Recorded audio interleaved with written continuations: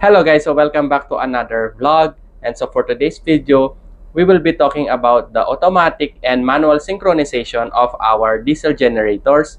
And on the last part of this video, I was able to do a tutorial on the engineers on board and as well as on the crew, so that in case the power management system fails, then they can do the paralleling of generator in manual operation. And we let the fourth engineer to do the manual paralleling, and he was able to do it. So better watch it so that you can see the actual synchronization or the actual manual synchronization. So see you guys. So we have four diesel generators on board. All of them are rated around 2200 kilowatts. And these are being maintained by our third engineer on board. In this vessel, we call them as the auxiliary engines. We only call them as the auxiliary engines because our main engine is our propulsion engine, which can generate around 19,000 kilowatts. This video is one of the most requested video from you guys, so I was able to have the time to do this, and I hope you will learn from this video.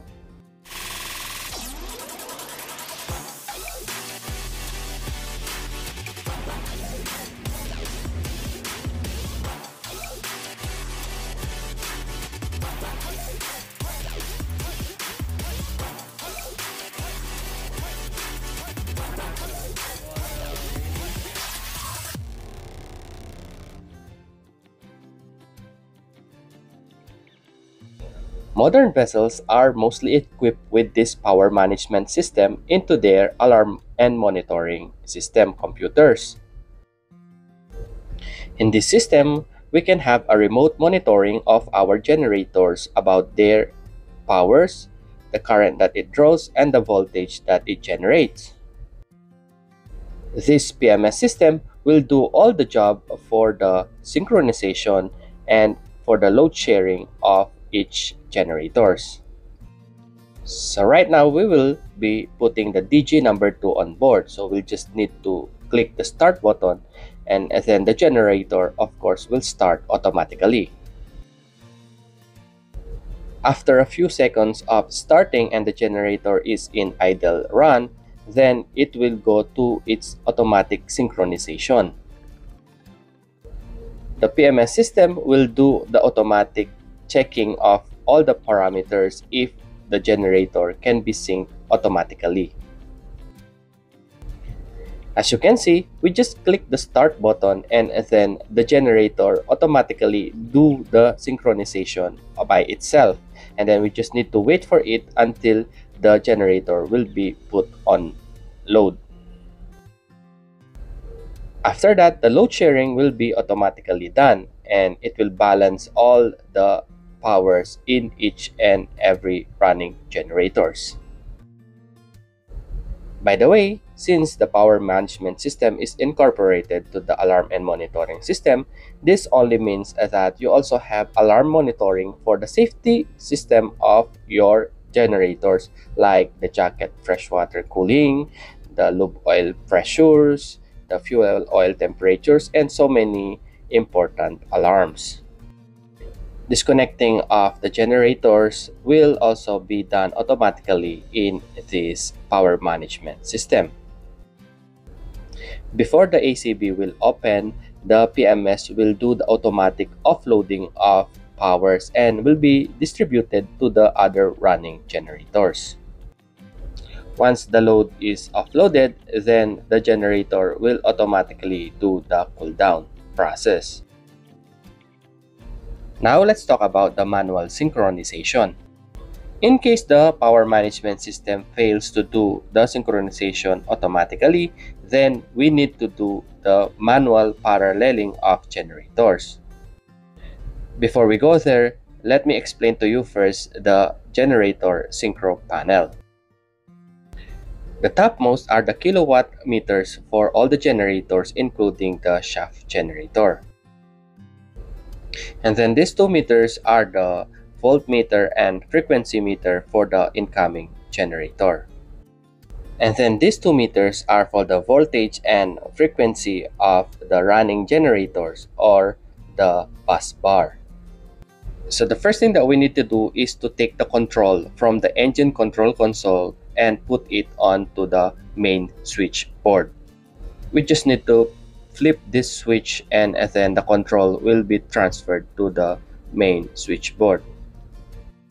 Right now, the running generators are the number 3 and number 4, and the number 2 will be the one that we will put on board.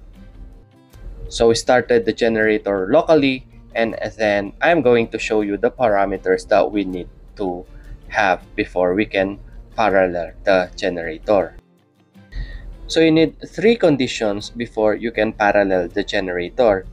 You need to have equal phase sequence, voltage, and frequency. For the phase sequence, we don't need to change anything of it as this is already pre-planned on each and every generators.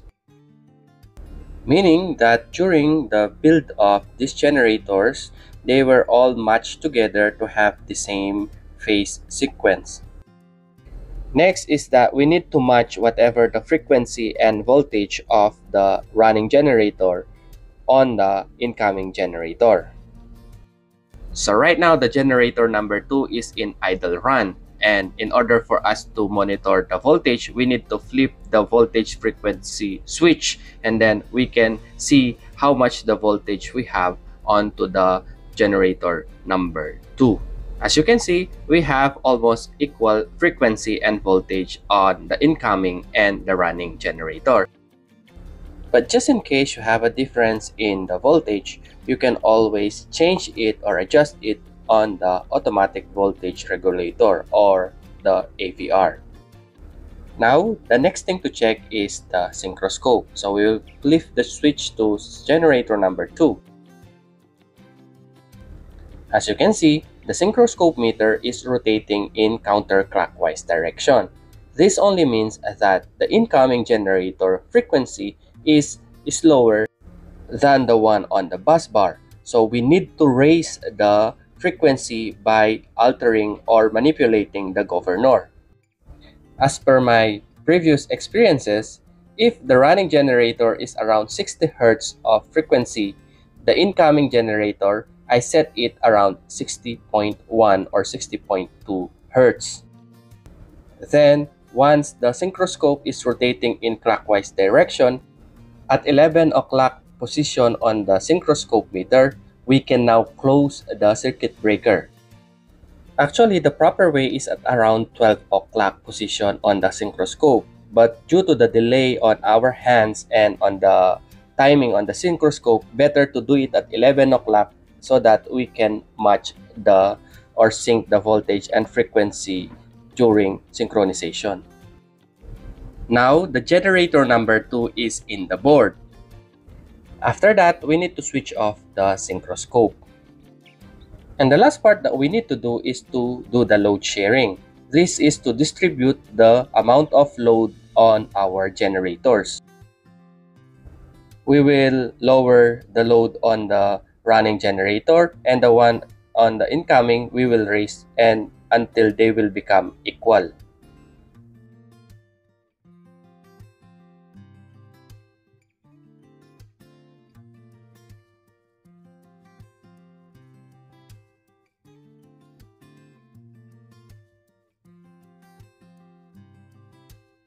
So the last part on this video is I did a tutorial on the crew, especially on the engineers, so that they know how to do the manual synchronization of the generators. So that in case that they are on duty and the PMS fail, then they can do the manual synchronization of the generators. So here is the actual manual synchronization. It's a little bit noisy because we are near to the main engine, so bear with it, but you can see that our fourth engineer was able to do the manual synchronization, and this is his first time, and he was able to do it on his first try.